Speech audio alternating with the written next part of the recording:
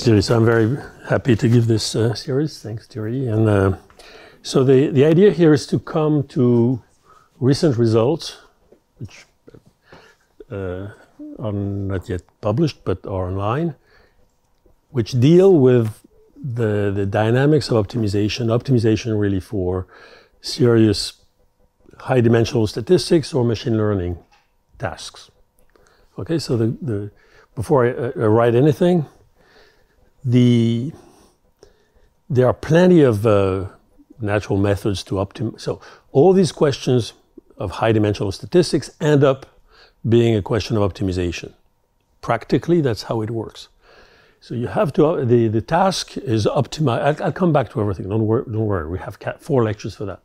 So the task is in the end to optimize, to minimize, let's say, a function of very many variables, because we are in high dimension. Okay, so you have a function of very many variables, which on top of that is random. The randomness here comes from the data. Okay, so I'll explain all that. So that's the task. And how you build this function, what you do with it, what type of optimization you do, we'll come back to. But you can imagine, of course, that minimizing a function of very many variables, which is random, could be complicated. Right?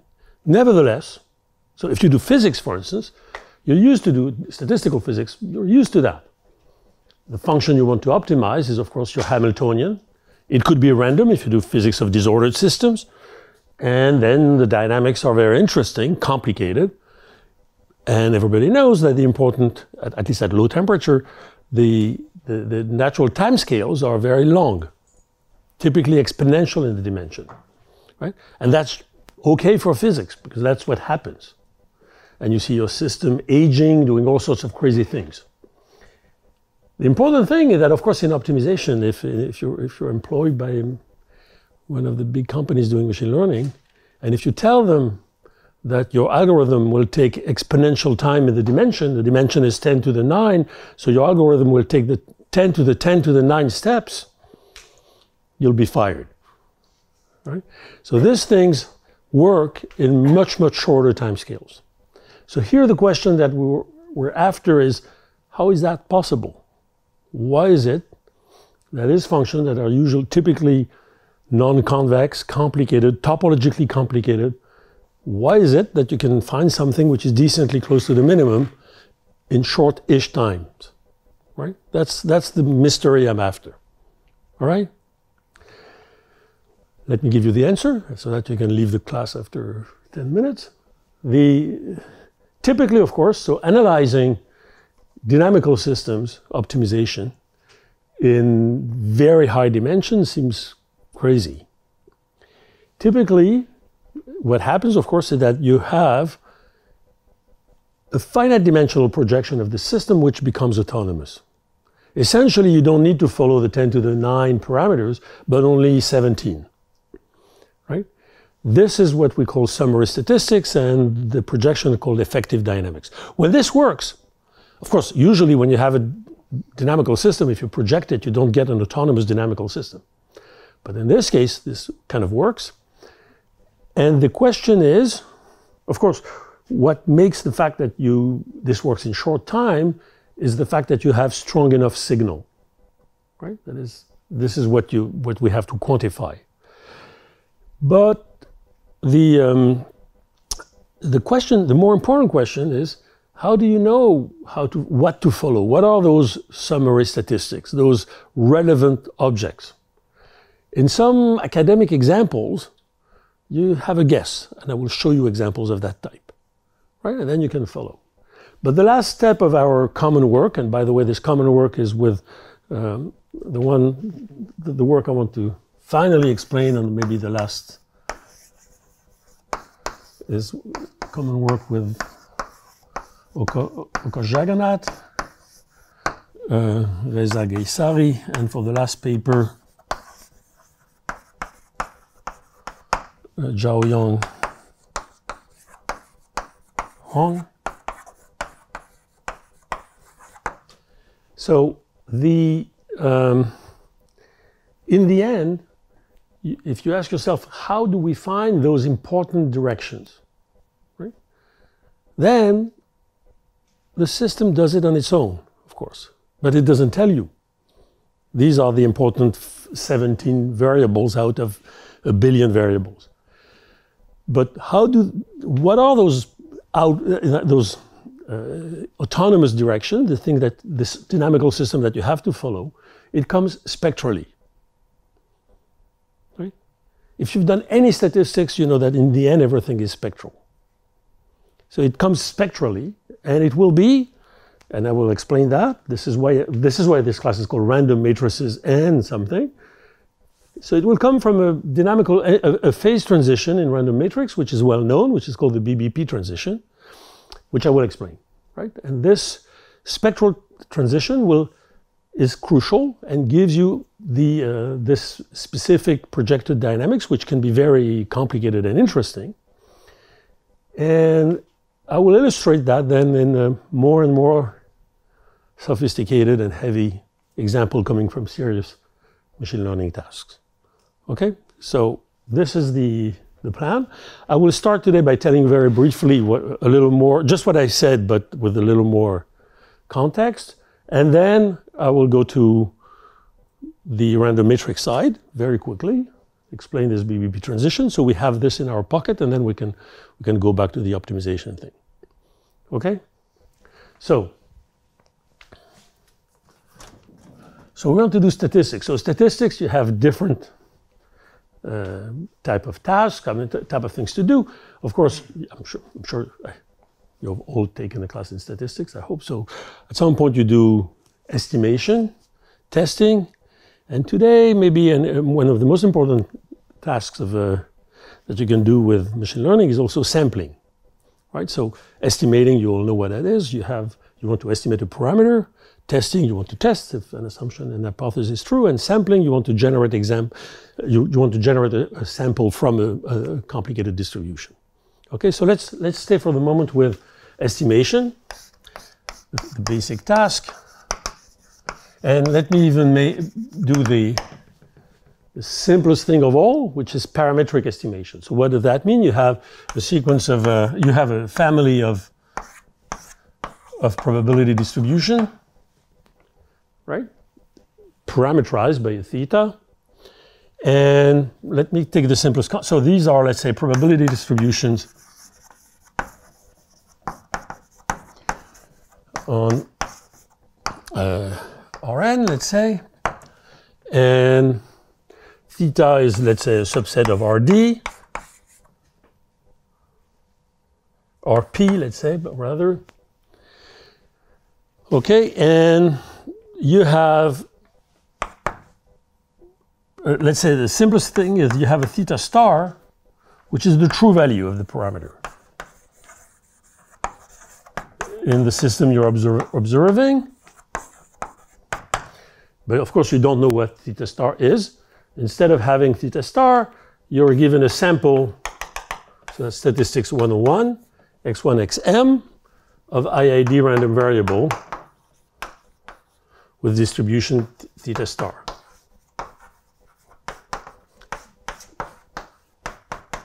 Okay, so you don't know theta star, you want to estimate theta star, you have access to a sample, and you try to get theta star. So that's the task, right? So in statistics, you always have a task and data. That's what you really have. So you have this data, these are vectors in Rm, and then the task is find theta star, or find a close approximation of theta star.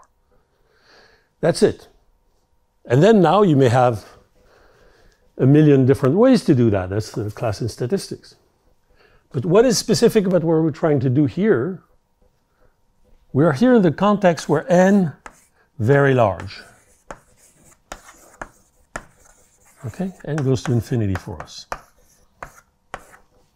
N is 10 to the 9. All right? P may be very large too.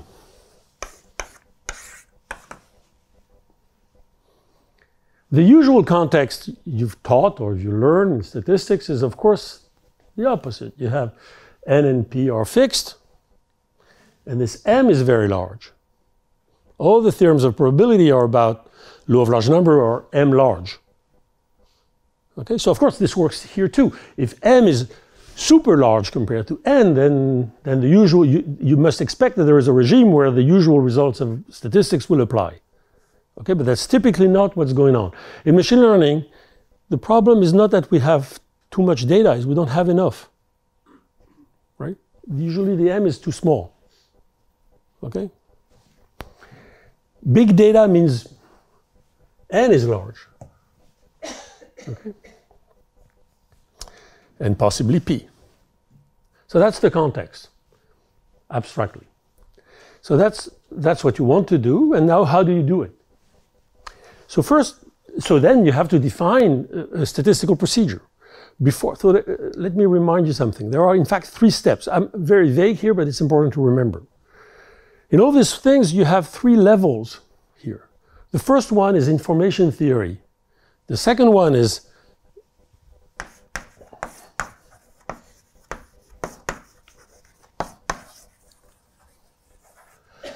then the second one is the statistical procedure. And the third one is the algorithmic aspect. And they come in that order.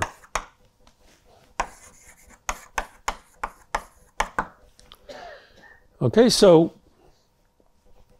the first one is, it could be when n is very large, it could be that the distance between p theta, the p theta star, the distribution given by the true value, and something without a signal, or let's say a theta prime, goes to 0 with the dimension. Right? So if the total variation distance between p theta and p theta prime vanishes, then it tells you that there is no way you can statistically do something.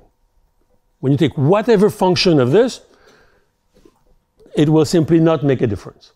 So typically in very high dimensional things, and I will give you examples, there is typically an IT threshold that I will try to explain. So below this IT threshold, even if you're the god of statistics, you can't do anything. Okay? Then when you're above the IT threshold, then the fact that you're above the IT threshold says there is a possible observable function of your sample, the data you have, which will allow you to say something significant about the unknown distribution. Okay? What is that? So that's the statistical procedure you choose. And this is up to you. So if you are a typical statistician of beginning of the 20th century, you will do maximum likelihood, for instance. That's the recipe for the poor. You don't know what to do, you try that. Maybe some kind of a least square thing, even less, right? But then you can do better things. This is open. You choose the procedure, right? So in particular, here you could do machine learning. Right? Machine learning is just choosing so I will tell you what that is. A neural net is just choosing, and of course picking the neural net, picking the architecture, is precisely choosing a statistical procedure. Nothing tells you that all these statistical procedures work with the same amount of data. Right? Maybe some are better than others. All right? So once you've picked a statistical procedure, typically you end up in what I want to talk about, which are the algorithmic aspect. Usually it's optimization. Because this tells you, for instance, let's take maximum likelihood, tells you build the likelihood function, you write usually the log of the likelihood, and you want to maximize it. How do you maximize it? So results in statistics tell you, if you're the god of optimization, then the result of this optimization will be good in that or that regime. But then there is a question of, can you find this? Can you solve this optimization problem decently? Okay? And then again, the question here is, as I mentioned, it's not an abstract question or a question in the physics sense of it, right? Here, if your n is large, you don't want the time of this optimization to be long. So you want optimization in short-ish times, right? You don't want to go, because it's very natural to see optimization things that would last an exponential time in the dimension. So you don't want that. So the question here is optimization feasible in a decent time, right? And of course, optimization, you do it as you want, right? That's now a completely different field. Okay, so we will concentrate on this type of thing, right? So what does that mean? It means you have in fact constructed already. So what do you do typically, whether you do ordinary statistics, machine learning, whatever? In the end, what you do is construct a loss function. Let's call it like this. L. So that's what you do. That's where your expertise as a statistician is. You construct the loss function from your space of parameter times the space of data, let's say with values in R, L of, what do you call it, theta x, okay? So that's a real number. And you want typically to optimize the expected value of this, and you want to build this such that let's say I called it loss, so you want a minimum, so that the minimum is achieved typically uniquely at the theta star you want to find. Okay? But of course you don't have access to the expectation of this thing. So typically you want to look at phi of theta, which will be the expectation of L of theta x under p theta, and you want this typically you want this to be minimum uniquely at the point you want to find, theta star. Okay? All that belongs to the expertise of the statistician in you. Right? You build such a function, and then of course, so that's the statistical procedure. You don't have access to this, because you cannot do this expectation. You don't know the true distribution. So what you have access to is the empirical loss, which is just this. I'm sorry, M here. That's important.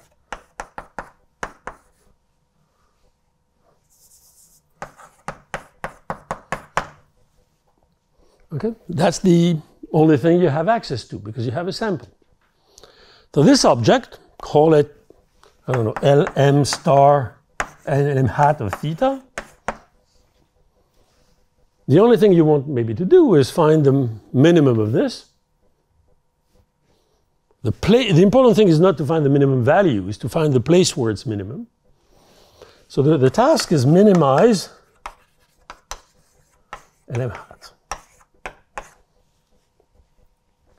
So typically, of course, here, the skill of the statistician is to build such an L and to prove theorems to the effect that the minimum of this is achieved at theta star, and let's say uniquely, or very close to, not at exactly, but the place where this thing is minimum should be very close to theta star, because that's how you will estimate your theta star. Your estimator will be the place, the argmin of this thing. Okay, so this is step 2, right? Step 2 here is building such an L, and we'll see many examples, right? Building such an L such that this argmin is indeed close to what you want to estimate. I'm taking the simplest case of parametric estimation here. Okay? So that's for you to do. But that is for M large, right? I'm sorry? For M large. No. That's exactly the point. Here, M is not large. M will be large, but not very large, because N is super large. Okay? So we are not in the regime, the usual regime, where N is fixed and M is large, right? Or when M is 1,000,000 and M is 1,000,000,000,000. We're not in that regime. M will not be very large, okay? we will not have, there will be a regime where everything behaves like that, but there are different regimes, and these are the ones that are important for modern machine learning. Okay? So that's the statistical thing, but then now you understand what step 3 is. Imagine that you've built a system in which you know that this thing is a good estimator. Imagine you're there. The next question is, how do you find it? Right? How do you find the minimum of a function when the function is in 10 to the 9 variables? Yes? Sorry. Silly question from someone knowing nothing to statistics. So if I imagine your framework, for instance, for an LLM, I mean, you're searching for the right parameters for the probability distribution of the next one. I mean, you're searching for the right law in a system with a huge N. Yeah. Then this. I'm not, for the moment, I'm not doing things like sampling. I'm doing estimation.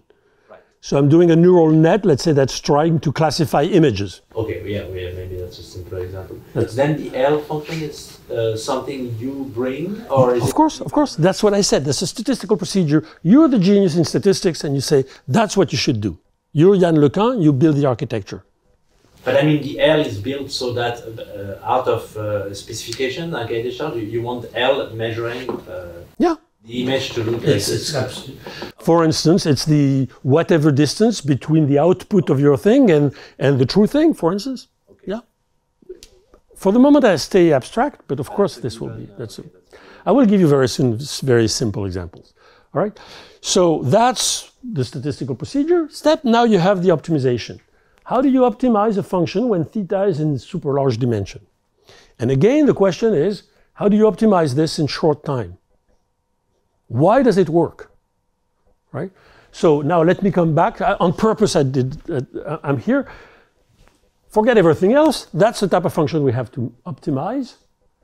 It's a function of theta, which is in dimension 10 to the 9. And it's random because the xi's are random. So let's come back to what I'm sure.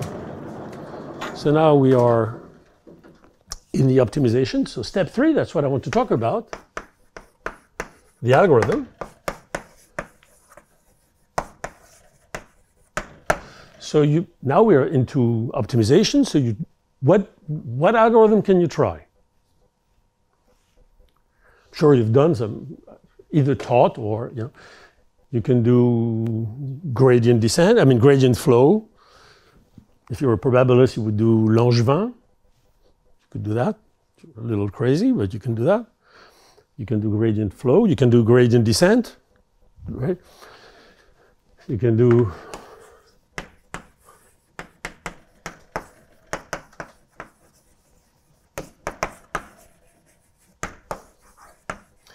The difference for me between gradient flow and gradient descent is gradient flow is in continuous time, gradient descent is in discrete time. Okay, what else? Approximate message passing. Approximate message passing. Nobody does that, except physicists and me. But that's why. SGD? Of course, SGD. Stochastic gradient descent. So let me explain. Stochastic gradient descent is the only method that is used in machine learning. And I remember very well chatting with people in this field and telling me, if you don't do that, it doesn't work. Okay? So we'll try to understand. Of course, SGD, I will explain what that is. There are a million variants of it, but we'll come back to that. Anyway, all that, let's take the simplest one to think. Let's take gradient flow. Right? So you just follow the gradient of this function. Let's imagine that your function is smooth, very smooth, as a function of theta. You follow the gradient. Okay? What could be the obstacles? Why would that not work?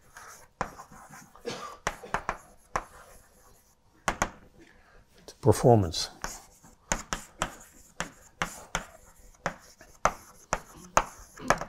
Why would such a thing not work in short time? Why is it that a gradient flow would not work? I'm sorry? This. Okay? No. That's, of course, the important answer, and the one that everybody has. It is important in this context, but that's not the important thing. So the first one is the topology, right, of the level lines.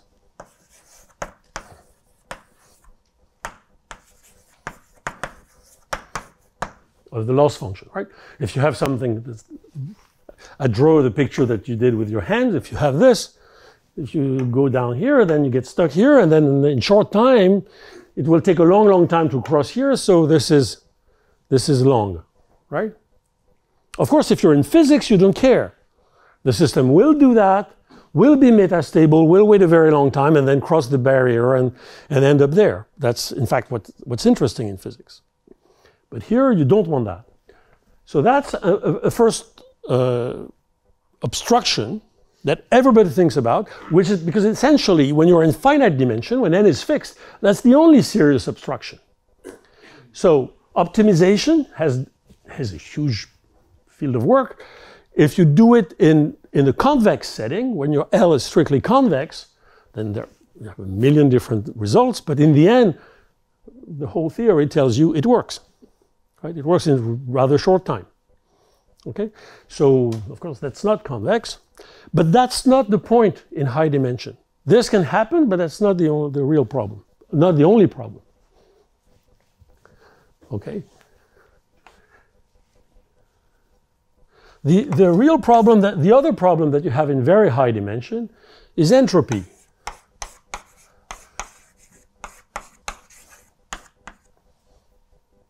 Which you don't have in dimension 3.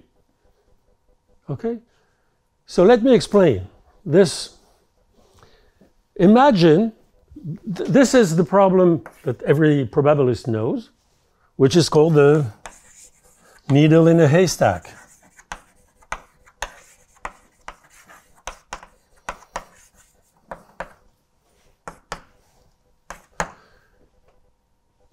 So imagine that okay, let me do it very simply. Imagine that you are trying to explore, let's say your state space is the discrete cube, plus or minus 1 to the n.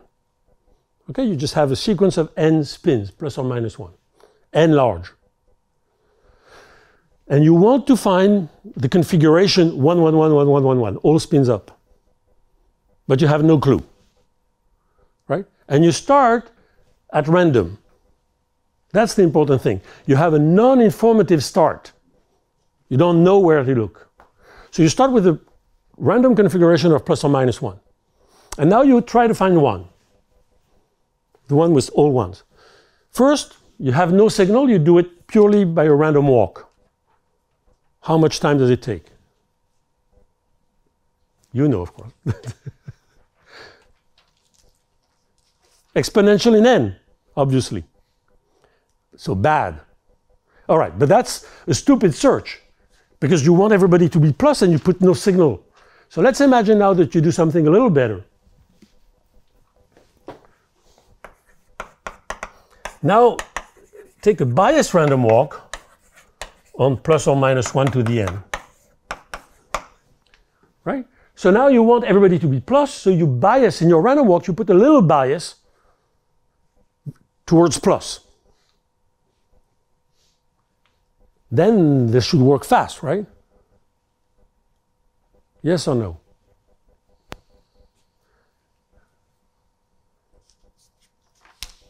Depends. It depends on the strength of your bias. Okay?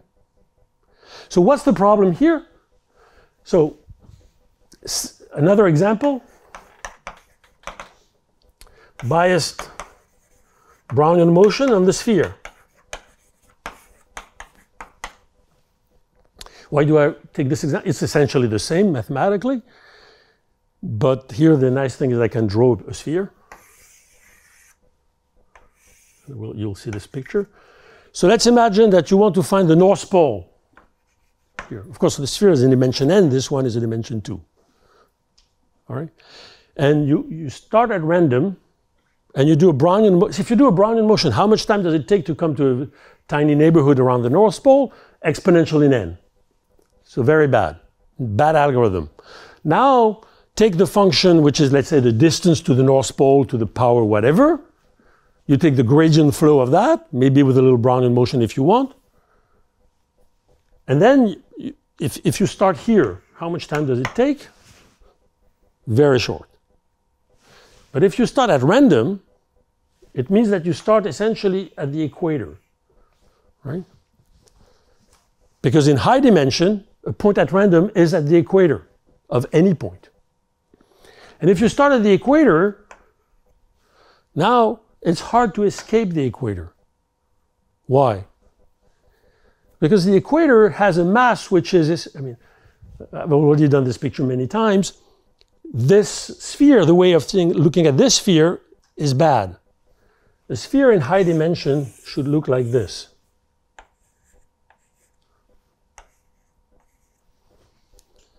These two things are the two hemispheres. Everything else is the equator. Because again, the hemisphere have a mass exponential minus constant n. And the equator is essentially everybody. So if you start at a point at random, you start in this random mess, and you have the problem of escaping the volume of the equator, the entropy. And it's not easy. Okay? So for that, you need a strong enough drift. We will see. Okay? So you have two different types of problem. Doing better than random, escaping entropy, and then maybe the topology of the level set. So maybe on top of that, your function here will be crazy. That's the difficulty. So will your signal be strong enough to help you escape entropy and not fall into the traps? Okay, so what is the signal strength here?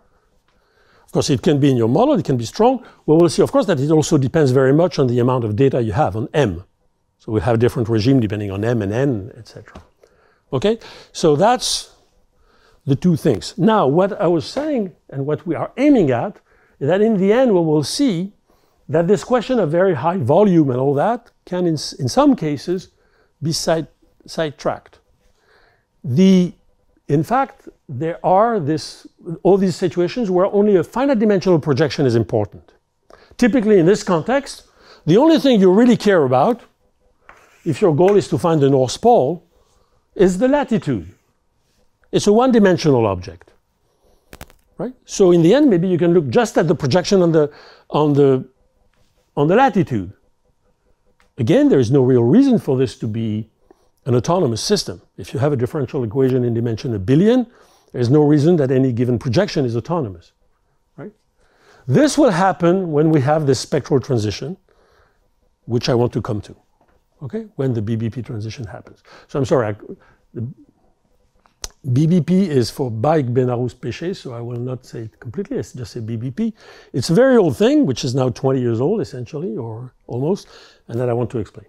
All right, so before we get into all this story, let me back up to the different tools that we'll need, which are in random matrices. Okay? Before I even go there, let me explain, for those of you who are, what is this function L? Okay, because that's what was asked here. So,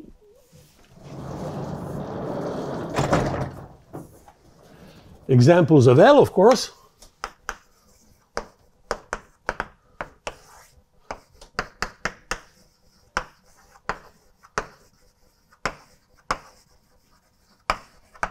Okay, you take the likelihood, typically the log likelihood, and the sum of log, of course, gives you the likelihood, right? The log of likelihood. I put a minus sign here because usually, of course, in statistics, you want to maximize the likelihood. Here, I'll be like a physicist, I want to minimize everything. Okay, that's why you have a minus.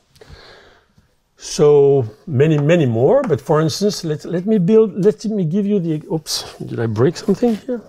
No. So let me give you the simplest examples of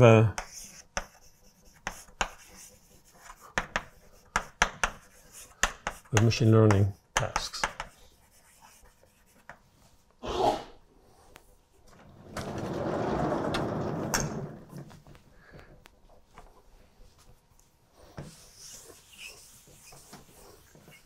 So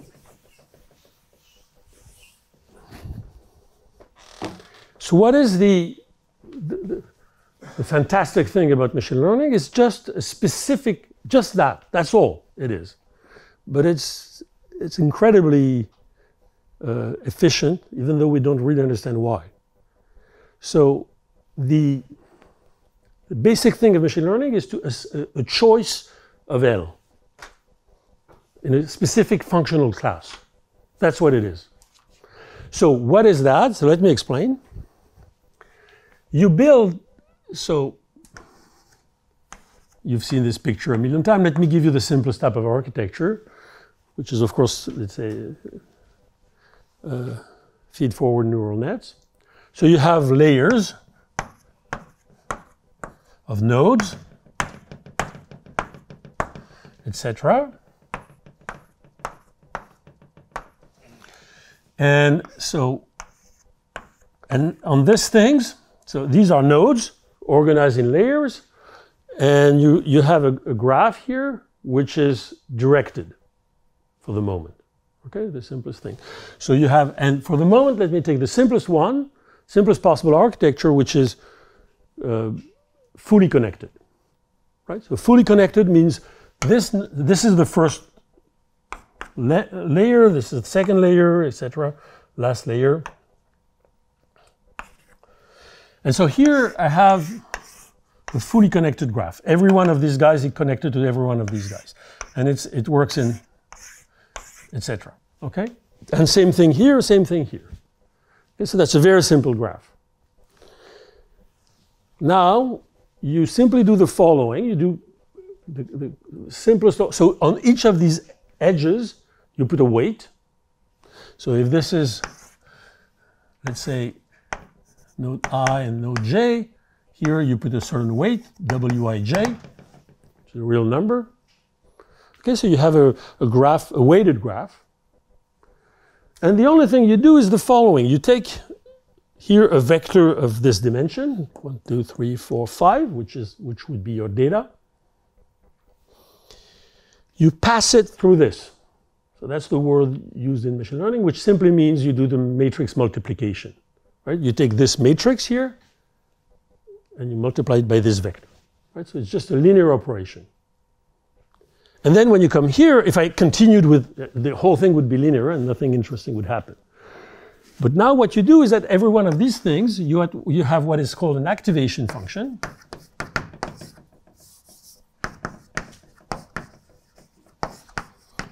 Let's call it sigma. So it's a function of one variable.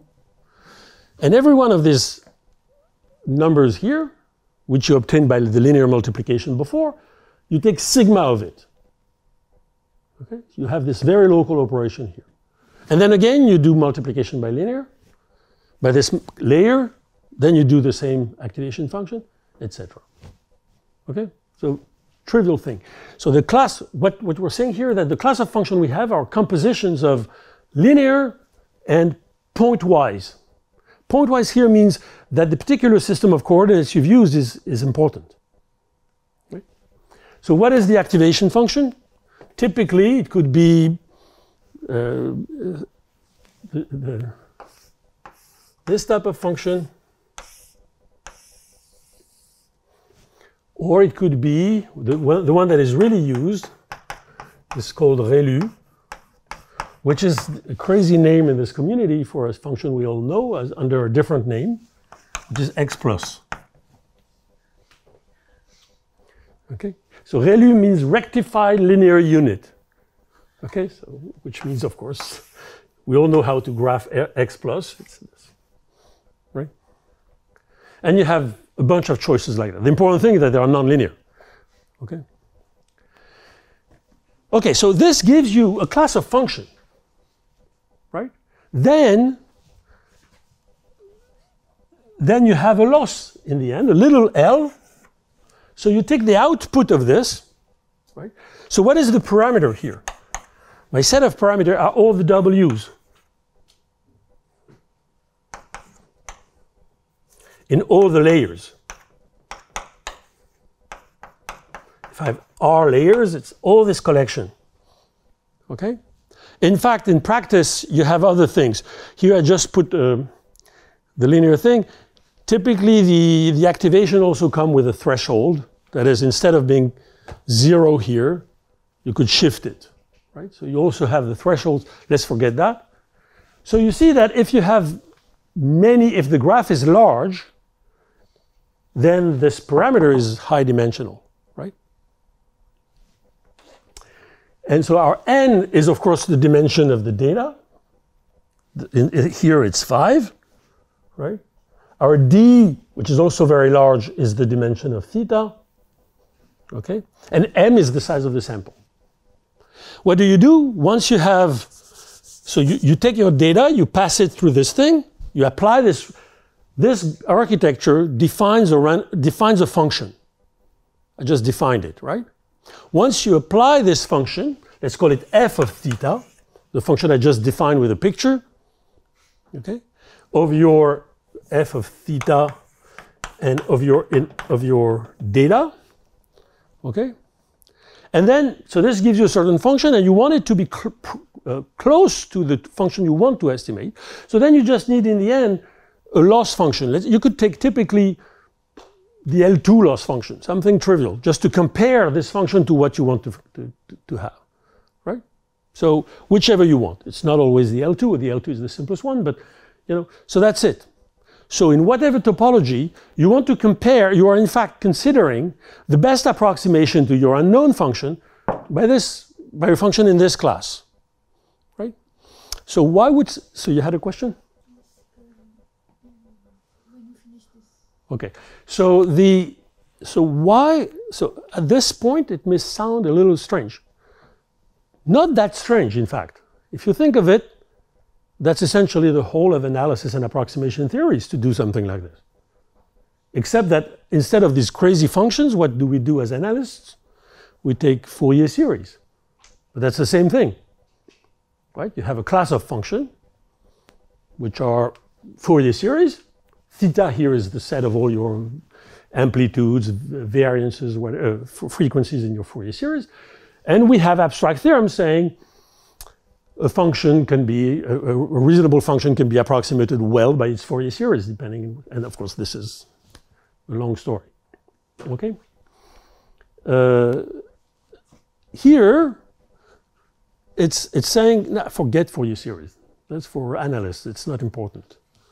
The cool class is this one, okay? And what's amazing is that it does work, right? So so first, of course, as mathematicians, we need something saying this is not totally crazy. And for that, there is a theorem, which is called the universal representation theorem. You can guess what it is if you remember Fourier series. The universal representation theorem for Fourier series is to tell you that any reasonable, let's say, L2 function is the sum of a Fourier series, right? So here you have something similar.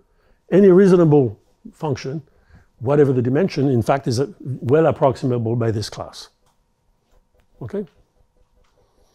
Now, why choose this one rather than the other one? So, of course, now a question of algorithm. But now what is the defect of the thing I just said? Is every beginner analyst knows that the theorem I just mentioned for Fourier series is not enough. What we keep doing is, given a function, how good is the error I make by taking the Fourier series up to that number of parameters, right? And then maybe the Fourier series is not good because it's not localized, so maybe instead of Fourier series I should go to wavelets, right? And then again there are abstract results saying if I take a function in this class I can approximate it by wavelets expansion with that number of parameters and that quality of approximation. In this context, we don't have really that. This kind of abstract nonsense universal representation theorem. Every time you hear universal, it means weak, right? So it's not quantitative. And in particular, it could be that what it needs, it doesn't tell you what is the best possible architecture. So it could be that you need something super, so by the way, I didn't say, if you have many layers in this direction, it's deep, that's depth, and this is width. right? So typically, the universal approximation theorem, I tell you, is with one hidden layer, which means 2 layers, right? Because that's the output layer. So one hidden layer is enough if you take it wide enough to essentially universally represent whatever reasonable function, okay? It doesn't mean that it's algorithmically smart, okay? What the big discovery of the last 30 years is that, okay, before I go further, who invented the one hidden layer neural net? Of course, it's not the computer scientists, and of course, it's not the mathematicians. Of course, it is the physicists, always them. Of course. And that's the perceptron. That comes from statistical physics. That's the origin of all good ideas. And so you had this one layer thing, which performed fantastic task of classification. Then it got hit by a problem. I will mention it, what is called the XOR problem, that killed it because it didn't work. That was in the beginning of the 90s. Then came the first winter, as they call it, of artificial intelligence, because they didn't know what to do. And then suddenly somebody said, what if we put 2 layers? And that's the computer scientist. It's not the physicist.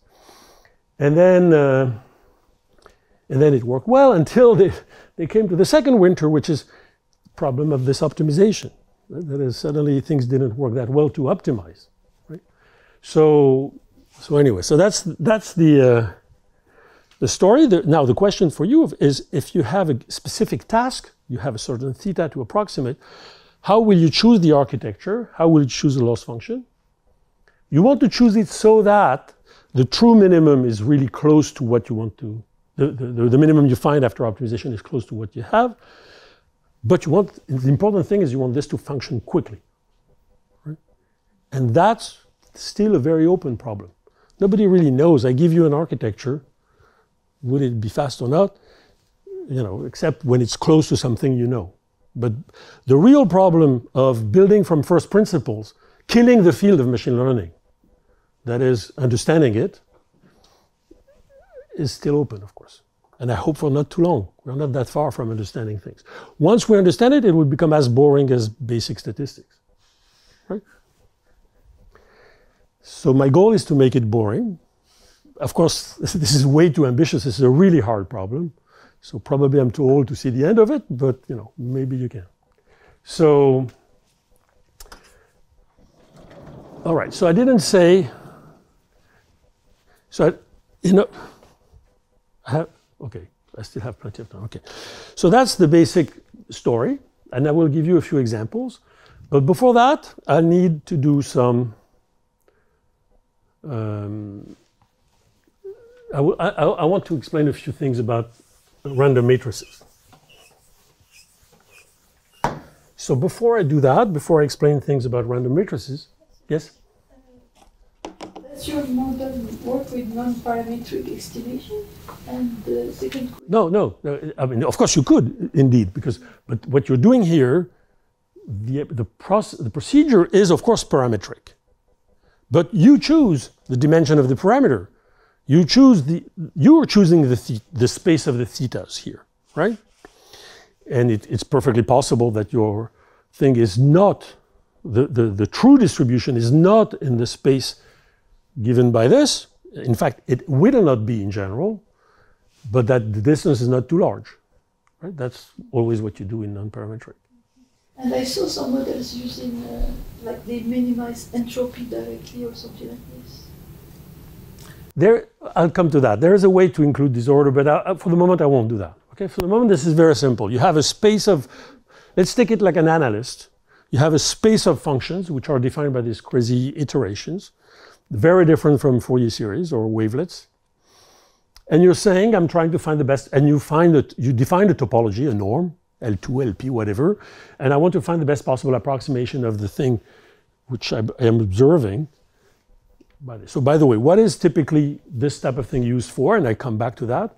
The main task I have in mind, I'm talking about machine learning 10 years ago. Things are now, this is kind of understood. So the basic task is classification. So let me explain what classification is in K classes. So the basic problem in, let's say, classification So the simplest theory, so let's say you have k classes of things. Right? So for instance, I give you a gazillion pictures and you want to say two classes. There's a cat in it or there's no cat in it. Right? Or more interestingly, I have k classes depending on whatever characteristics of people that you want to classify. So typically, one very simple way to do that is to say, I take a mixture of Gaussian. That's this kind of academic way to say that. So your distribution p theta is a mixture of k Gaussians, right? Which means sum of, let's say, AI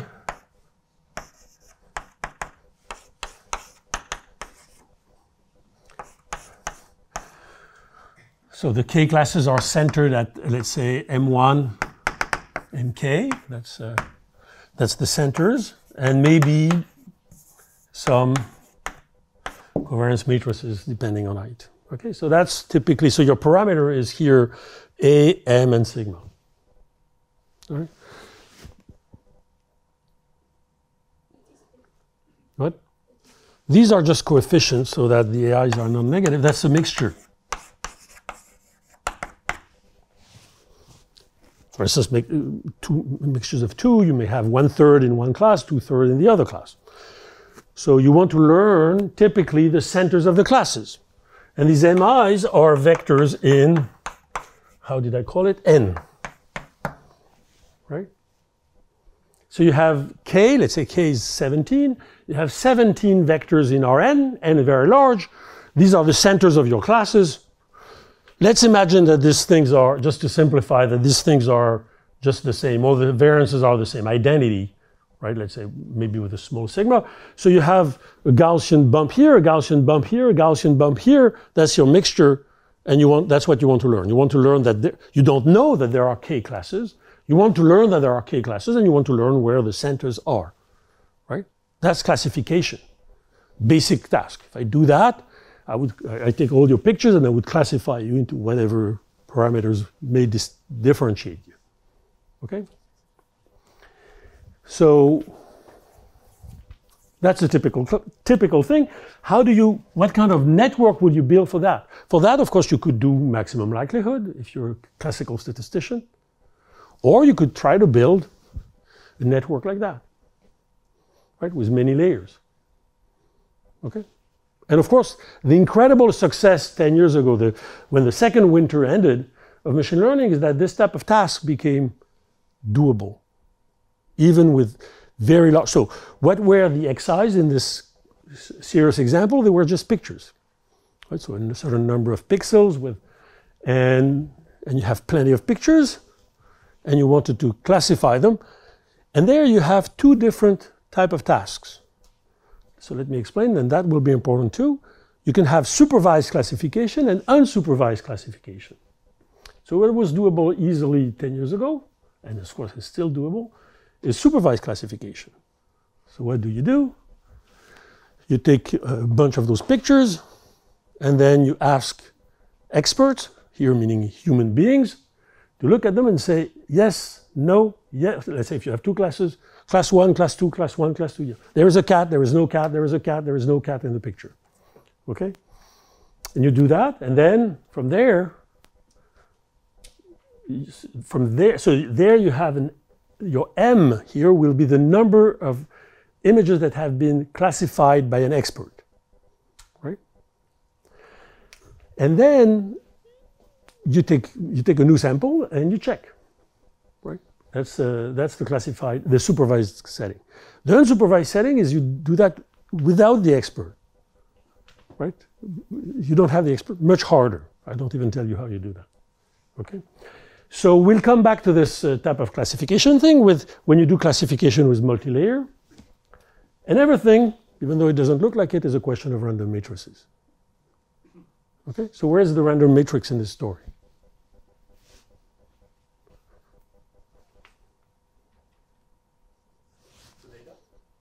The data is not, Okay, it's a random matrix, but okay, let me put it differently. It's about the spectrum of a real spectrum of something, of a random matrix. So, Is it a vertical correlation matrices? maybe that's of course a very good idea. If you do, so let's go back to statistics 101. When you began learning statistics, or when you began, most friends I have in math know that just because they taught it, but never learned it. So what is the first thing you do in statistics? The statistics for real babies.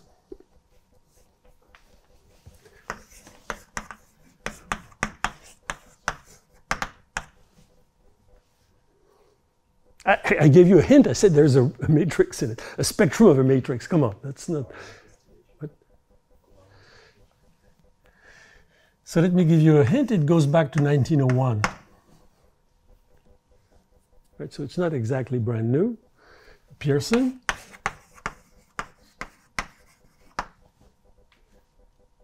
Okay, so none of you studied statistics.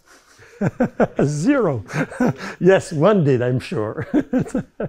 She knows, but she just doesn't say. So that's principal component analysis, right? So that's what Pearson said, of course. So what is principal component analysis? You have this, you do nothing, you just look at the data. You have x1, xm, vectors in Rn, IID, right, according to a certain distribution. And so this gives you a cloud of m points in Rn. Of course, when Pearson was doing it, n was 2 or 3, right? So let's say in R3 you have this cloud of points, and he said, okay, the distribution of that I have no idea, but let me approximate geometrically, because of course that was the heyday of mechanics, by what somebody in mechanics would do, approximated by an ellipsoid, right? So let me approximate the cloud by an ellipsoid, which means simply compute the eigenvalues of the covariance matrix. That's it, or the eigenvectors. So here you construct the matrix X star, right? So here, if this X are columns of size n, this is an n by n matrix, right? Symmetric, call it, I don't know, sigma n. Of course, this is supposed to approximate the true covariance matrix of X. Maybe you center it. Okay, maybe you could center let's assume that I've centered the X's by their, okay, I could write this. This is what in fact he did. Let me call X prime to be Xi minus the mean. The empirical mean being 1 over n sum of the xi. So we all know that under reasonable circumstances, this is close to the true mean. So I center them, and then I look at x prime star, and I normalize. Right? So this thing is, of course, a random matrix. It's random because the data is random. Real symmetric, size n by n. Right? When m goes to infinity, when the size of the sample goes to infinity, this matrix converges to the true covariance matrix, of course. Right? So what Pearson said was, look at the spectrum of this thing. That's principal component analysis.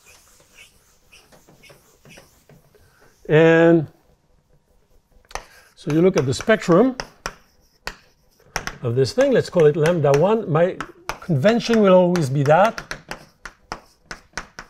Spectrum is, of course, real. Lambda 1 will be the largest one, lambda n the smallest one. So this spectrum is a random thing.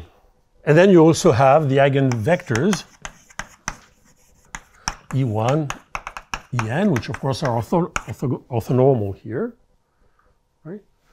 So what Pearson was saying was, if my n is, I don't know, 8, and I have these eigenvalues here, which of course measure the dispersion on your ellipsoid, the size of each axis, if the first two are much bigger, let's say, than all the other ones, then essentially I can describe and then in fact classify my distribution by just taking the projection on this first two eigenvectors on this plane. That's PCA. All right? So PCA works, gives you something interesting if you have a few eigenvalues that are bigger than the others. Right? If all the eigenvalues are the same, your thing is completely spherical, then too bad. You have to keep your 8-dimensional data. If you have two axes which are much bigger than the others, then you project on these two axes and you get some kind of reduction in dimension which hopefully doesn't lose too much from your original description. That's PCA. Okay? End of Statistics 101. Good. So now, what about PCA if n is very large? Right? So what about PCA in the modern setting where n is 10 to the 9? What? You don't know. You can't condition on something you don't know at all and you don't observe. So what do we know about that? Okay, that's where random matrix theory comes in. Okay? Because of course now this object is a random matrix of high dimension. So we're asking questions about the spectrum and the eigenvectors, the spectrum of a large random matrix. That's what random matrix theory is for. Okay? So that's one example where you could feel that maybe there is a link. Because here, what is that saying? This is saying, imagine that you have something about the spectrum of this random matrix in high dimension. And imagine that you have something like what Pearson was looking at. That is that you have 17 eigenvalues which are much bigger than the other 1 billion minus 17 eigenvalues, right? Then probably you should say there is a signal in those things.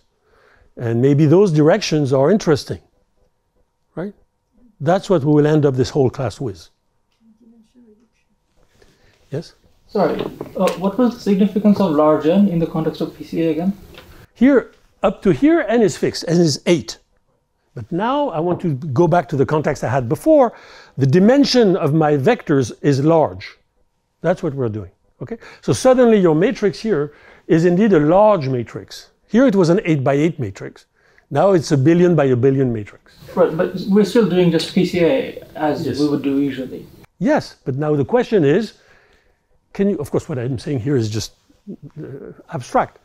You have obvious results in finite dimension, I will come back to that, saying that if you have a signal, if indeed you have your distribution depends mainly of two directions, you will find it in the correlation structure. Whereas now the question is, if I have a signal in dimension, a signal of size 17, of dimension 17, you will realize 17 is an important number for me, but 17 just means finite, and I don't want to say 1 or 2. Okay, so if you have something of dimension 17, but in a matrix of dimension 1 billion, are you sure that the signal will come out? Why not? The answer is no, it doesn't, not all the time. That's the fun part about this. High dimension is difficult. And I will give you, and the name of when it happens that this thing comes out or not, where you can observe it or not, is called the BBP transition. That's what I'm aiming at, okay? Can we define the threshold of signals, number of signals? Yes, it's called the BBP threshold. That's cool, you're understanding where I'm going. So now, so that's this, here I just gave you one possible instance of occurrence of a random matrix in this kind of very simple statistics. Of course, in the things we'll be doing, it may be more complicated, but that was 1901. I'm saying there is another very natural, another random matrix somewhere in this statistics problem. Maybe the initialized weights of the neural networks? Yeah, but that's, yeah, again, you always forget the idea of having it with a real spectrum. Nobody wants to work with a complex spectrum, right? Why? Because complex spectrum is not stable at all. Real spectrum is infinitely more stable. So you have many more chances to lose your signal if you look at complex things. Okay, so where do we have, so when I say random matrix here, I mean Hermitian or real symmetric matrix. Where do you have a real symmetric matrix in this story? What? The Hessian. Yeah, but you're an expert. Yes, of course, we have a random function, right? Our random function, remember? L hat. That's the one we want to minimize. It's a random function. If you take at any point the Hessian of this thing, for any theta, this is a random matrix. Right?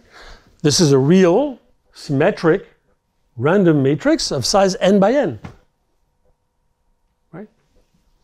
So that's a natural random matrix associated with the problem. Okay. We will see that both this thing play an important role.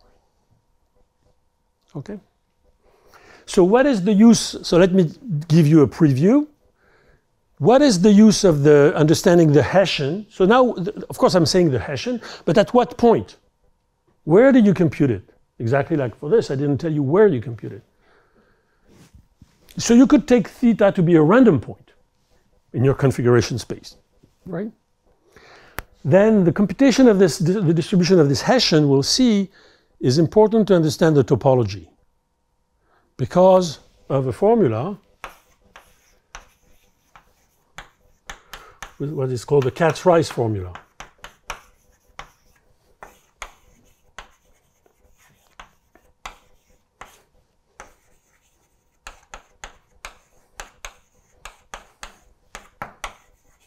So if you want to understand the topological complexity of your system, this is the important random matrix. So remember when we described the two things that could be hard in high dimension, one was this topological complexity, the fact that you may have many wells and sticking region for your algorithm. The way to understand it is through this random matrix. If you want to understand what is important dynamically, this one is the important one.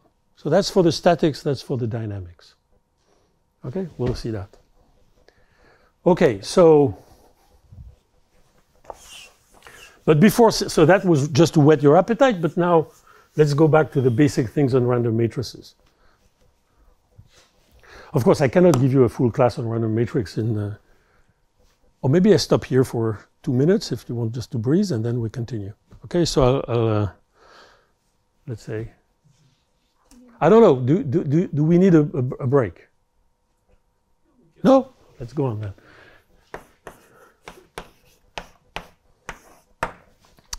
So it's a little unseemly to say, just let me give you random matrix in one blackboard. But okay, so where should I assume 0 or just a bit or what? Thierry, you're the boss. Maybe 0. Okay, so let's start with 0. All right, so there are essentially two, very widely speaking, two big classes of random matrices, okay, and which give interesting things about their spectrum. And both of them will be important here. One class will be important for this one, the other class will be important for that one, okay? So how did random matrix emerge? That's, of course, the wrong answer. Yeah, so in physics, it emerged in 50-something with Wigner, and it emerged in the wrong corner of physics, which was quantum. Because in fact, it had emerged before, almost 30 years before, in statistics for that. right? That's the Wishart did that. So the first one to really emerge the random. So random matrix means looking at the spectrum of random matrices when the size is large, right? That's so the first example is Wishart. The second is Wigner. Okay, so the first is the two important things in life is statistics and physics. Okay, so so let me explain first Wigner, because that's easier to explain. So this case,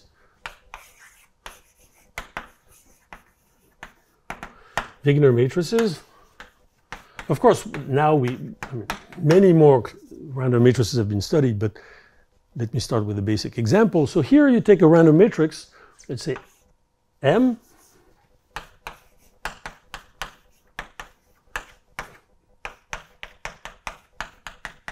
of size n. Let's say, you could take it real symmetric or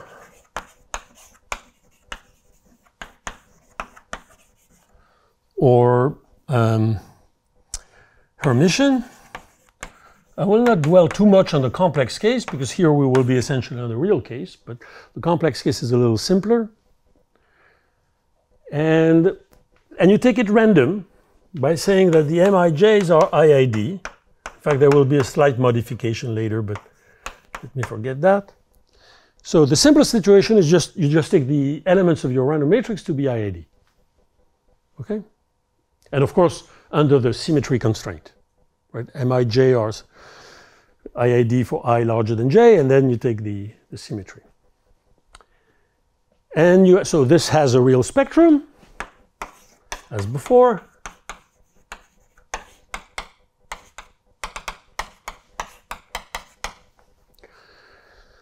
And you ask yourself, what can I say about the spectrum? So you have very many different questions about the spectrum. The first question, of course, is the simplest one, the only one that Wigner really solved, which is the global question, bulk.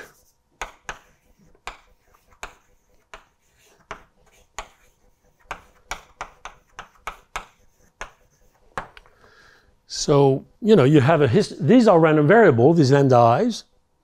They're obviously very correlated. They're certainly not IID. You have n square or n square over 2 IID random variables, and these ones are a projection of n variable, which are the projection of these n square. They are very correlated, as we'll see. And the question is, you draw your histogram, what does it look like? Okay? So, how do you draw? A way to say I draw the histogram is I look at, so first I look at, let's say, the empirical measure, which is just,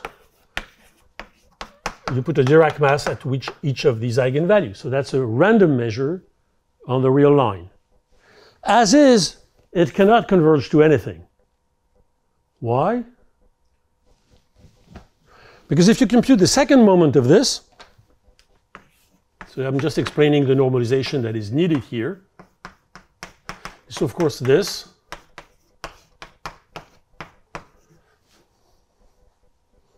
which is of course 1 over n trace of m, how do I call it, m square,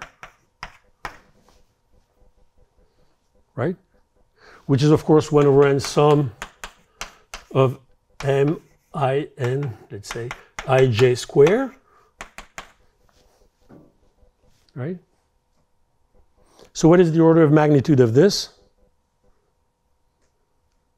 Let's assume that, so here we assume that the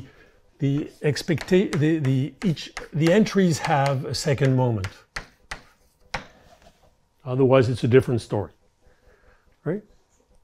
So what is the order of magnitude of that? A constant, right? That's if you take the expectation of that, this is a constant, this is the variance. You have n squared terms divided by n, so this is of order n, so it cannot converge, right? So you have to normalize the eigenvalue by square root n. If you do that, you have an n squared here, and everybody's happy. Okay, this is a finite number, asymptotically. So you look at this thing, and the result of the theorem is that this converges to something when n is large, converges weakly to the semicircle distribution. Right, so the spectrum looks like a semicircle.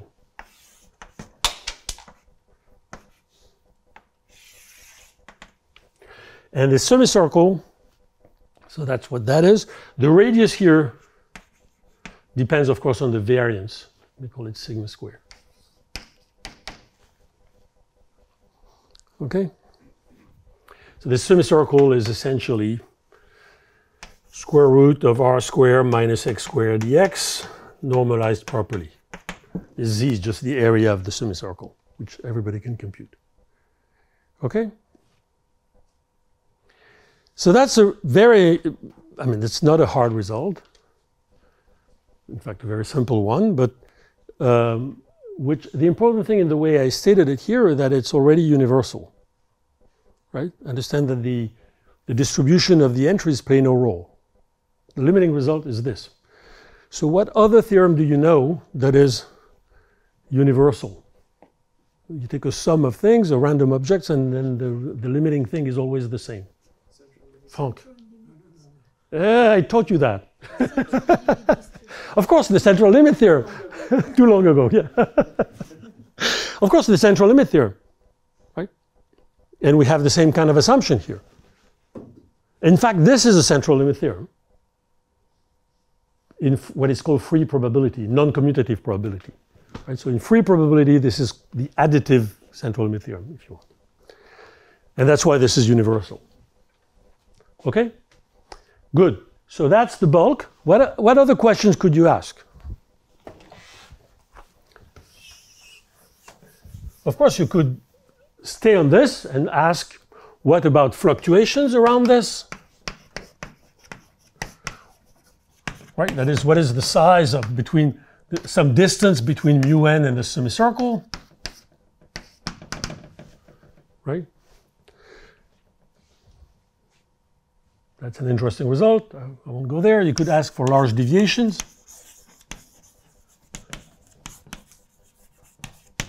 What is the probability that mu n is, let's say, close to a measure nu, when nu is not the semicircle, right? So this should be small, right? How small?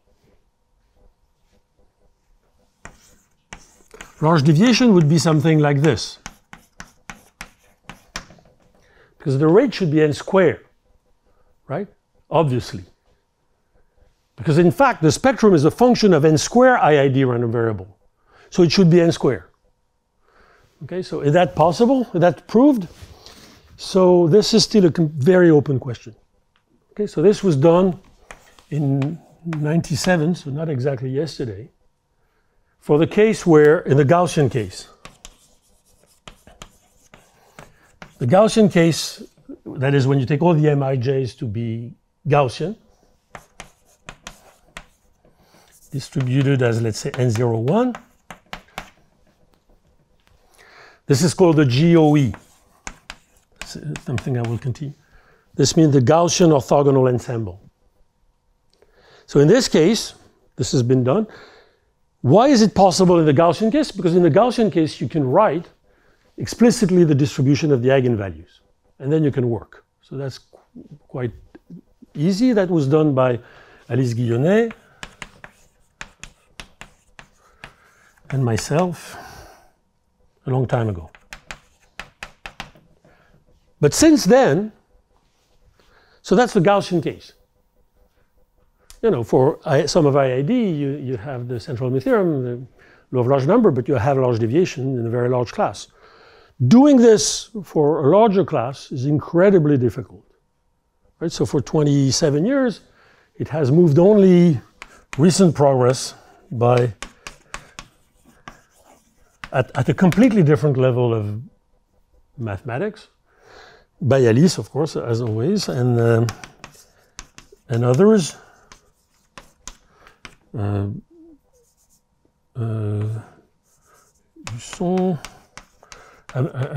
probably forgetting people, Giulio, Biroli, and others, but only in very specific classes. Right? So for the moment, if you want a really hard problem, push on this one. Now, what else could we do so that you can go further in this thing? The other thing you could do is try to go a little more local. Here, the scale we're looking at is global, We are looking at all the eigenvalues, right? If I take mu n of an interval, I'm counting how many intervals I have in, how many eigenvalues I have in this interval, which will be like n. You could look now at spatial scales which are smaller than n, than that. So what is the typical distance between two eigenvalues? Of course, it's 1 over n, right? Because you have, once they are normalized by square root n, right? You have n of them in a finite interval, this thing. So globally, the distance between them is 1 over n. So the local behavior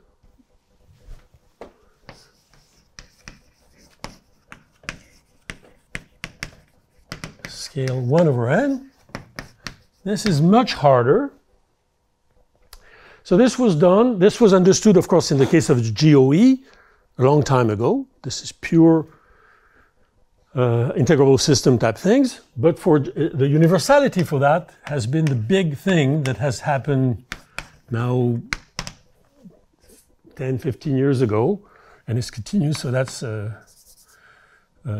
H.T. Yao, Van Vu, Tao, and now this is continued by Laszlo Erdős. Not the old Erdős, of course.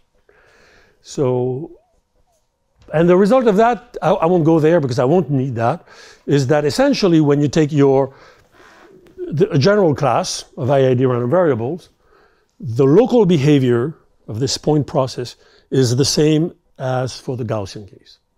And we have very precise description. In particular, you have this description of the phenomenon which is called repulsion of eigenvalues. These eigenvalues, you have this, they are like a repulsion case of a point system. Right? You have, these particles don't want to be too close. Right? So you can study the smallest gap, the largest gap, all that has been done, and particularly in the joint work with Paul Bourgade. And, so this universal, the local behavior is kind of well understood. All right, but I won't go there. Because remember what we need?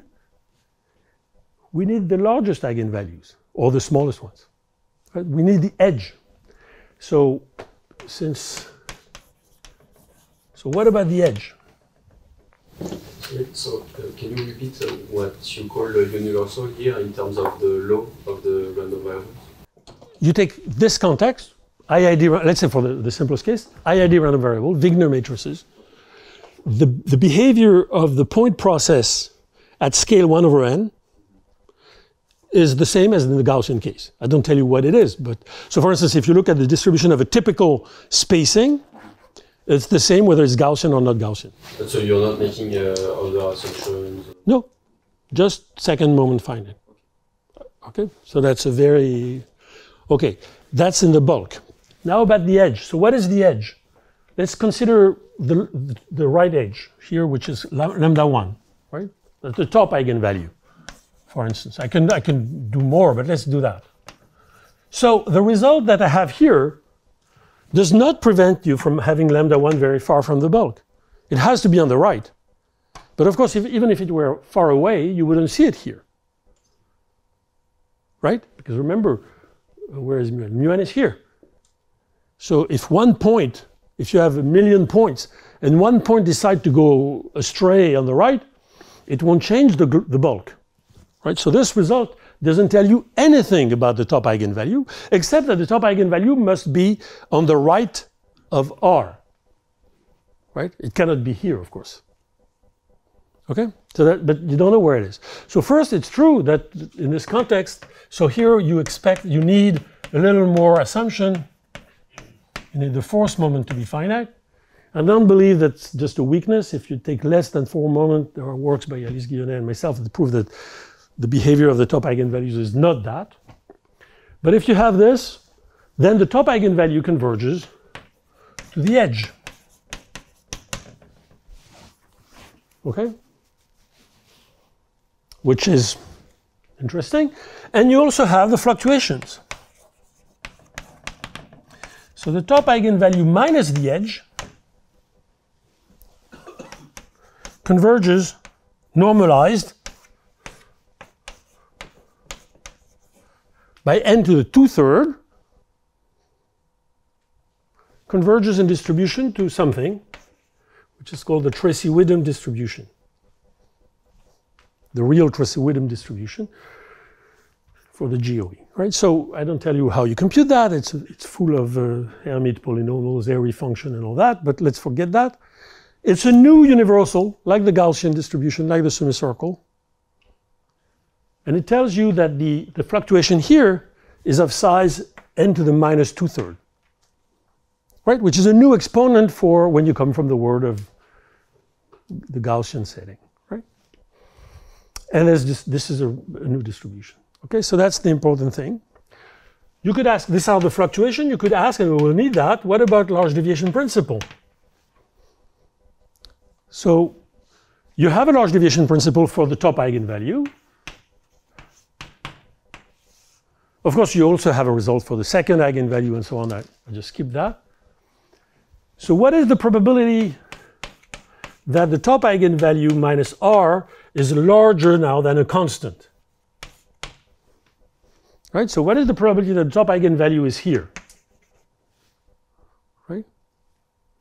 How does that behave? What is the probability that the top eigenvalue, so that's large deviation on the right. What is the large deviation on the left? What is the probability that the top eigenvalue is here?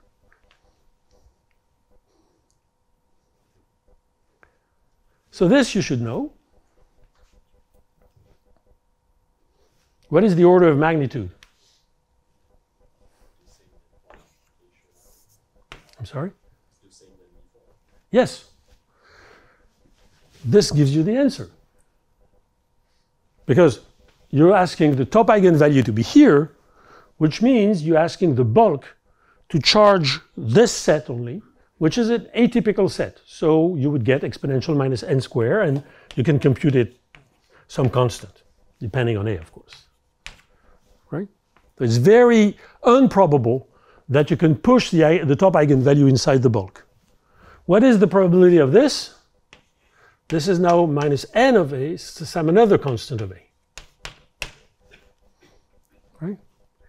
So it's much easier for the top eigenvalue to move right, of course, than to move left. And all this is explicit. This is done in a work on spin glasses dynamics by Amir Dembo. It's also very, very old.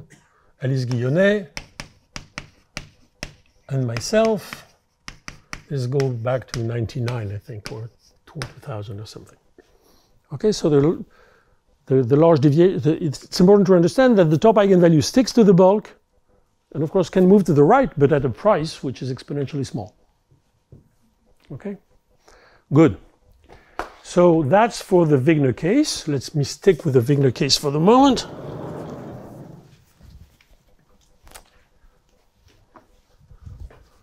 Oops. Or rather, let me, before I go to more advanced stuff, let me stay with that. Let me now take the Wishart case.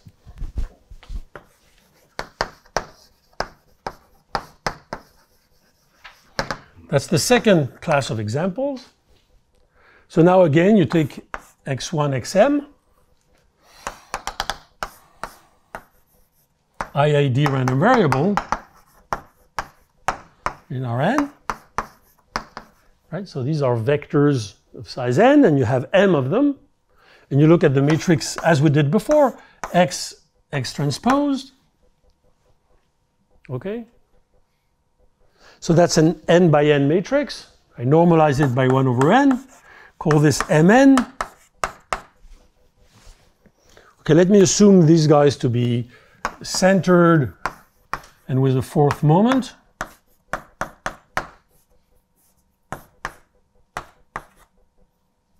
Let's say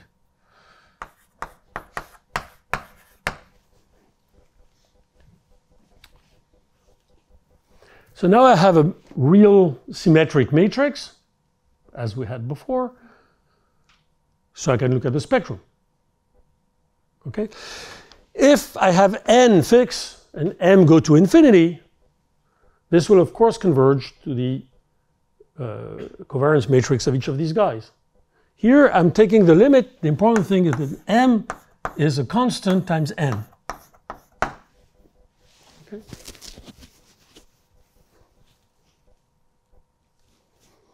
In this context, the spectrum, so the spectrum of these guys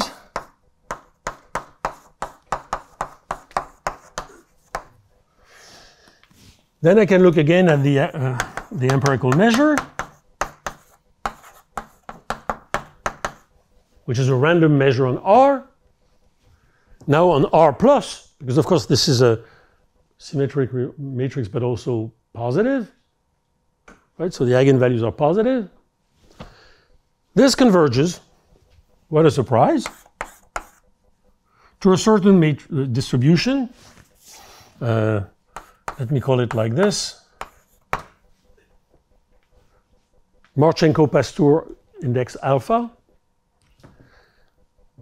So Wishart did that, I mean, understood that, didn't really write that in the 30s, when the xi's were Gaussian.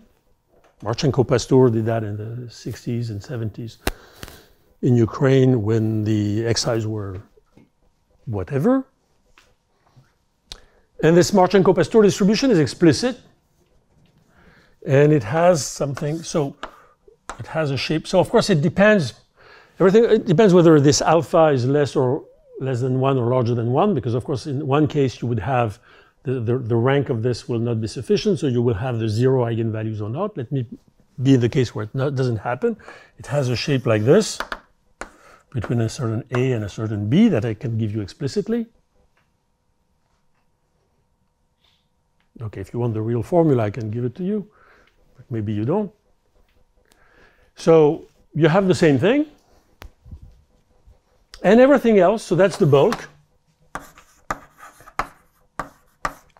And everything I've written. So what I wrote over there, so I had the bulk and then I had the fluctuations. Large deviation in the Gaussian case. All that is true. Now, the edge and the universality too. The edge, same thing. The top eigenvalue, lambda 1, converges to the edge of the bulk, which I called here B. Right?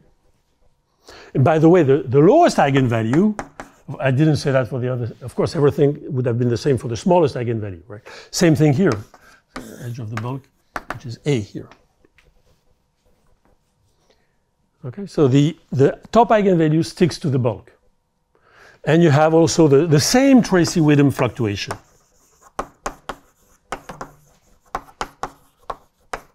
This fluctuation of the edge, which I didn't describe, here is also universal.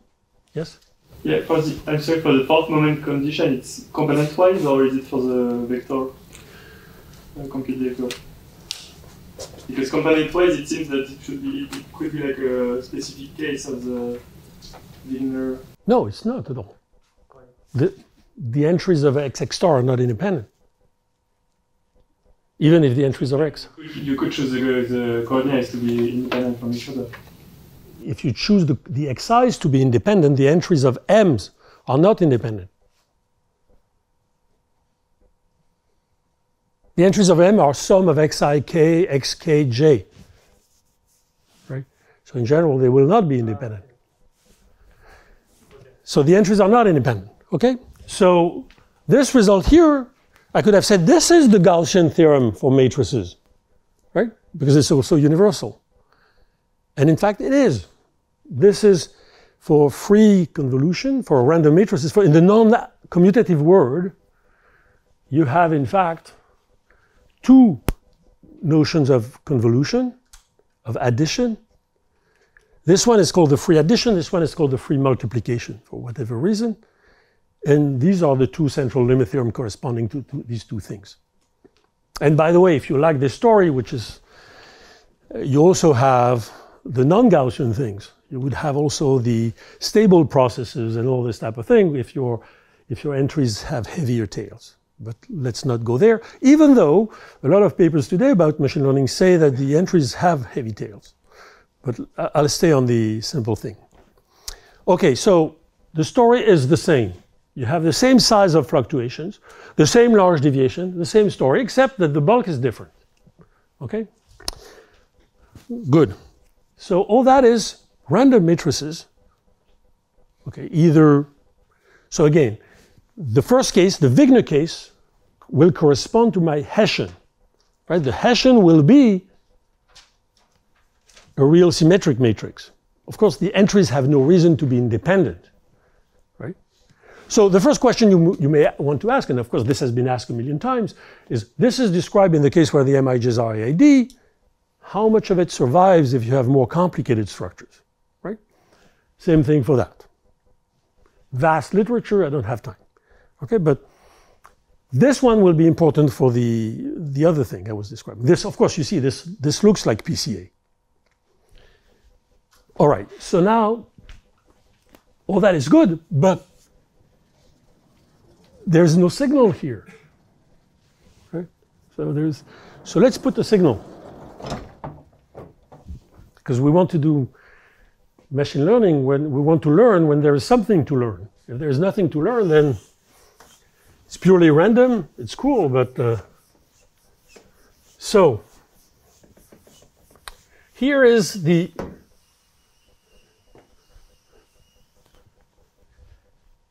idea of adding a finite dimensional signal. So what can that be in the world of random matrices? You have a random matrix, whether it's class 1 or class 2, Wigner or Wishart, and you add a finite rank matrix, right, for Wigner. So finite rank perturbations. What are the natural things? And that's crucial. Without the finite rank perturbation, you have no signal, so the statistics you're looking at is empty. So first thing, let's take the Wigner case.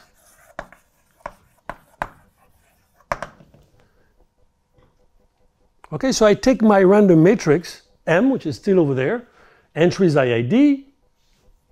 So M is a Wigner matrix with the assumptions that are over there.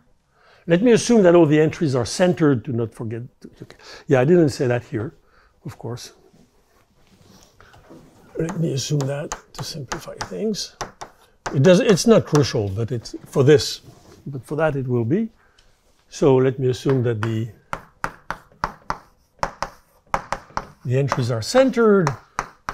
The second moment is finite. In fact, I will need more assumption and moments, but because this will be more delicate. But now I look at the matrix Mn plus An, okay, where this An is finite rank.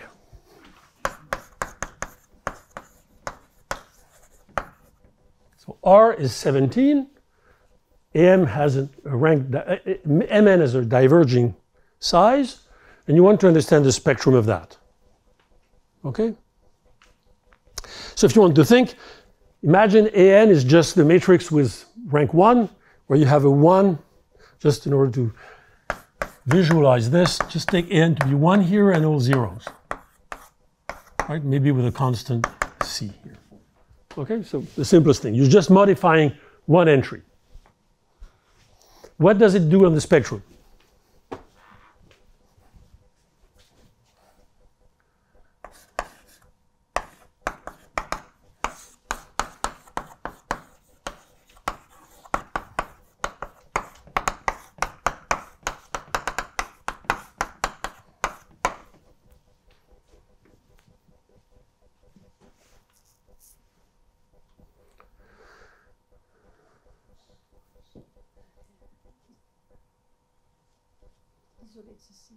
Hmm?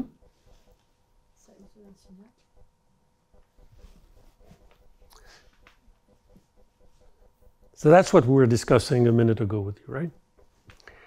So here, the bulk doesn't change.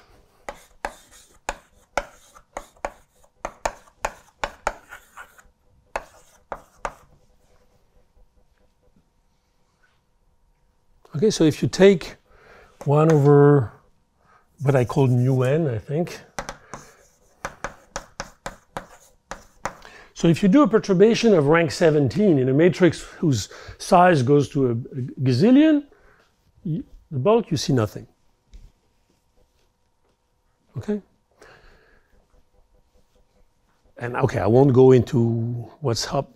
In the inner bulk, of course, nothing changes.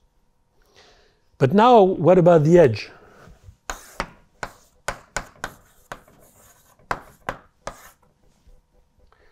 So what was proposed here 10 minutes ago was the edge, of course, will move. Right? And the answer is no, the edge doesn't always move.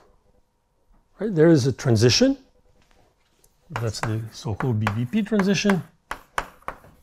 So let me say it in words, then I will give you too many formulae, which says the following. If, let me imagine, just to simplify, that AN is rank 1, so that I can discuss one eigenvalue. Because if you want to discuss all at the same time, it becomes more complicated. Right, so if you have one so let's say when C, let's say AN is just this. Of course, it's valid in full generality, but just to simplify. Okay, so if AN is rank 1, you may imagine that it could change the one eigenvalue. But that depends on C, of course. So you could think if my C, if you want, the eigenvalue I'm adding to the spectrum is somewhere in the middle, it shouldn't change much. Right? So that seems natural, that there is a threshold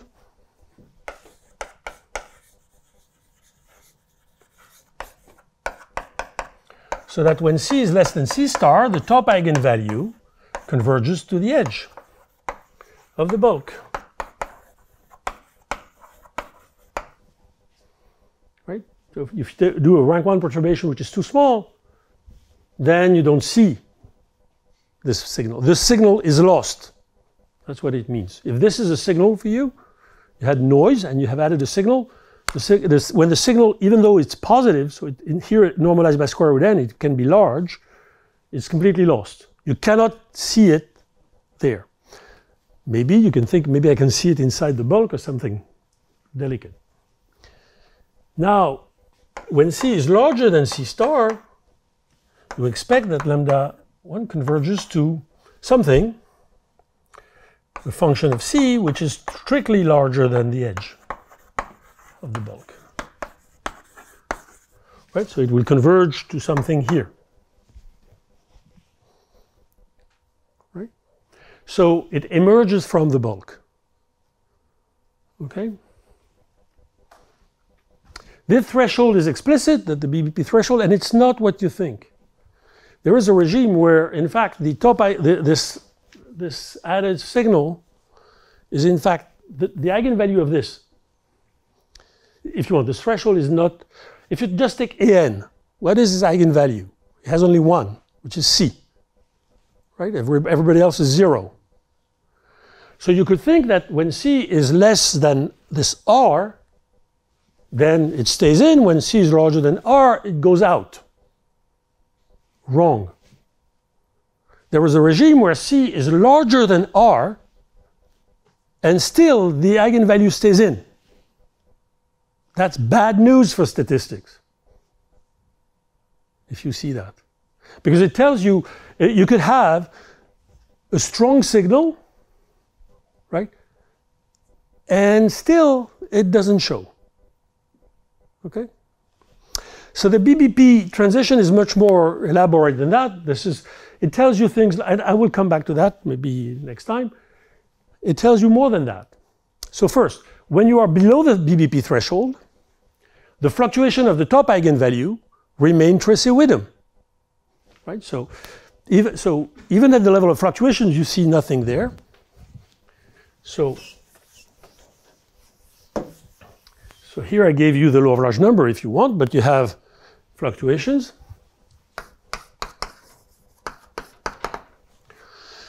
So if your C is less than this critical value, of course this critical value depends on, oh here, no, I didn't put anything else. No, that's, when C is less than this critical value, the fluctuation of the top eigenvalue minus the edge times n to the 2/3 goes to traceoidal.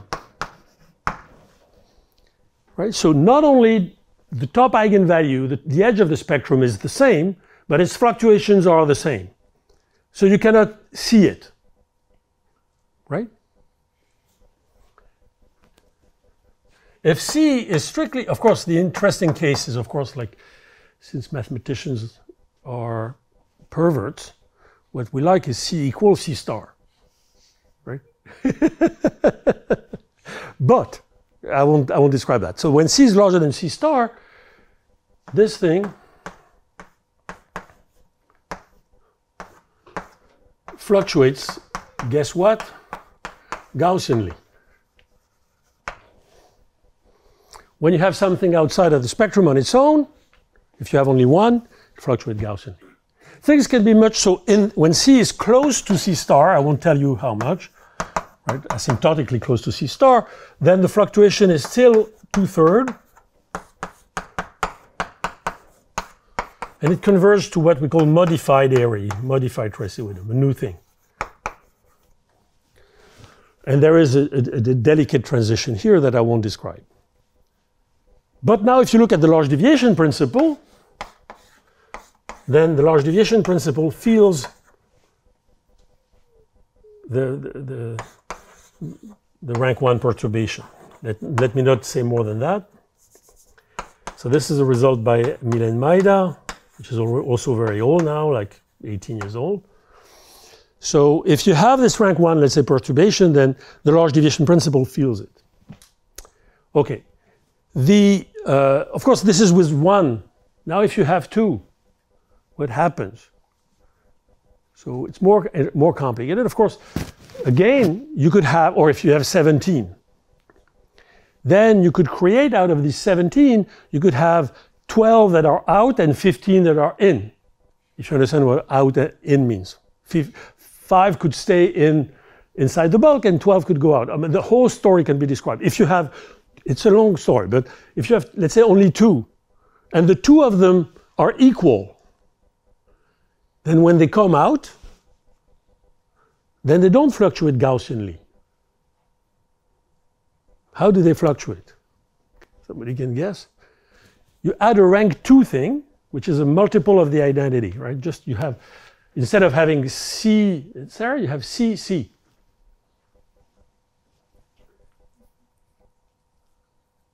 What happens, of course, is that this rank 2 thing becomes, when you are in this regime where it's out of the spectrum, becomes autonomous. And so it's become a random matrix of size 2. So the top eigenvalue fluctuates like the top eigenvalue of a random matrix of size 2, which is not Gaussian. So why did I get Gaussian here? Because the top eigenvalue of a random matrix of size 1 is of course Gaussian, right? That's it. Okay, so that's the BBB transition. This has been done. So in the BBB case was the first paper, which is long ago, was not done in the Wigner case, was done in the Wishart case. But even in the Wigner case, it has been done initially in the Gaussian context, and then along many years, it has been extended to a general universal context under the proper assumptions, right? And with the fluctuation, with the, there are some, this paper is like a workhorse of statistics, so you have more than 1,000 people working on this thing. So it's a long story. I will just keep the minimum here. All right, so that was for Wigner, and I have 5 minutes to tend to do the same thing for Wishart. In general, how explicit is the C star? I mean, It's completely explicit, I can give it to you. It's just a very simple algebraic function of what I called, gosh, where is it? Alpha, the ratio of M and N, right? That's all. It's like 1 plus 1 over square root of alpha or something like this. It's a very simple thing. So,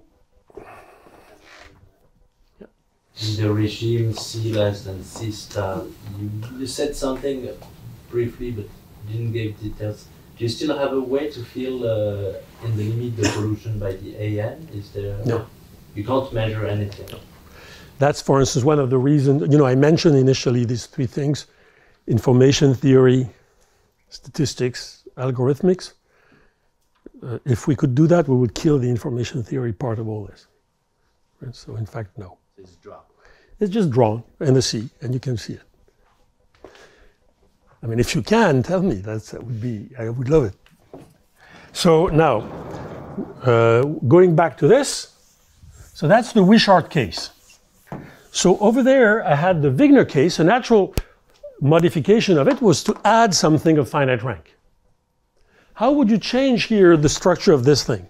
Adding something is not reasonable because you don't stay in the family of covariance matrices. How would you change this with a finite rank perturbation? Yes? By what? Rank one matrix. Multiply by a rank 1 matrix, the spectrum would not be too complicated, right? You learn statistics 101, and you take the covariance matrix of a more general thing. What is the covariance matrix? Here I assume formally that the covariance matrix was like identity. Now let's do this.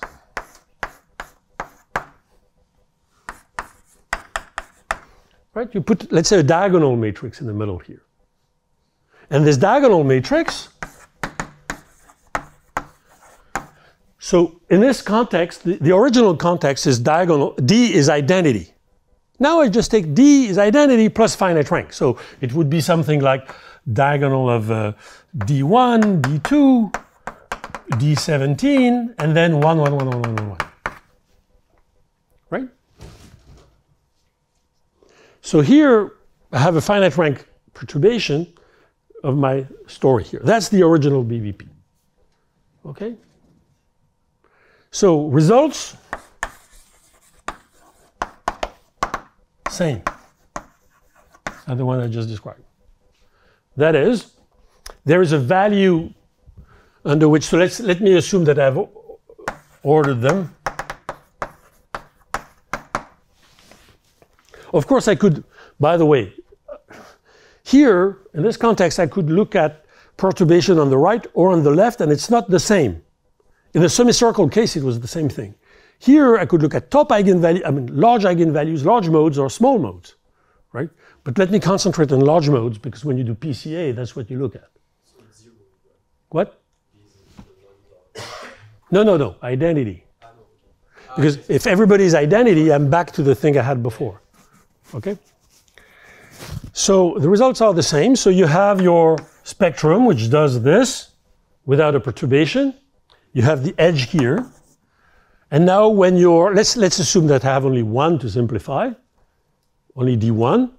When D1 is larger than a certain threshold, then you will have the top eigenvalue outside of the bulk. When it's below the certain threshold, the top eigenvalue is inside. I mean, is R, rather.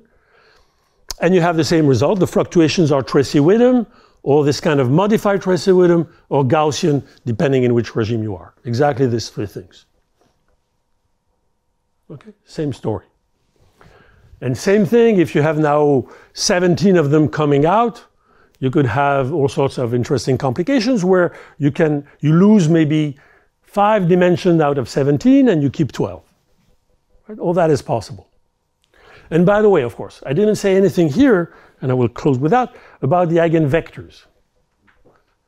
When you are in the regime where you can't see, when you lose the signal, here, the top eigenvalue is just the edge, and the top eigenvector is essentially a vector chosen at random. When you take a random matrix, essentially, let's take, to understand that, take the case where it's Gaussian. When it's Gaussian, the distribution of your matrix is isotropic. It's invariant under rotation. So obviously, your eigenbasis is just a random element of the Stiefel manifold, right?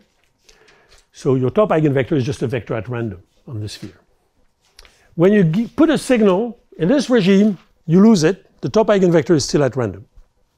But when you're above the signal, then you may begin to think here that the top eigenvector may begin to feel the first coordinate a little more. So if in this regime now you let C become very large, you can prove that the top eigenvector aligns with the signal, with this one. Right? Same thing over there. That's the only important result for statistics. Nobody cares about the eigenvalues. Everybody cares about the eigenvectors. Remember, when you do PCA, what you're looking at are, of course, the important axes. And the axes are the eigenvectors, right? So if you are deep in the regime of the BBP transition, when the transition is really marked, and your top eigenvalue here, of course, when you increase the C, or here the D1, your top eigenvalue will become very large compared to the bulk. Then when it's very separated, you can naturally imagine that the top eigenvector aligns with the eigenvector of the perturbation. And this is what happens. This will be the core thing that we will need for data analysis. Okay, and I stop here.